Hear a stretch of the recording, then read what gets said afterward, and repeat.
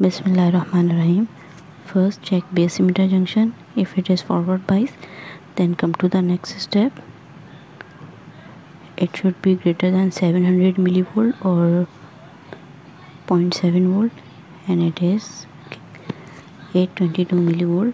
This junction is forward bias. Now check collector emitter voltage for saturation region.